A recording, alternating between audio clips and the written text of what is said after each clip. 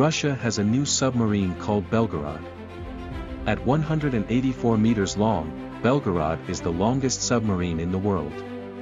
The Belgorod is even longer than the U.S. Navy's Ohio-class ballistic missile and guided missile submarines, which is 171 meters long.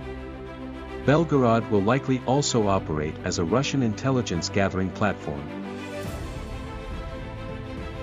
Experts say the Belgorod design is a modified version of Russia's Oscar II class missile submarine.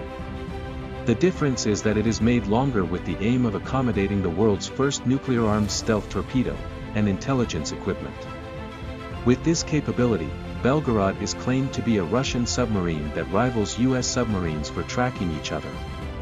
This is considered to be able to bring back the Cold War under the sea.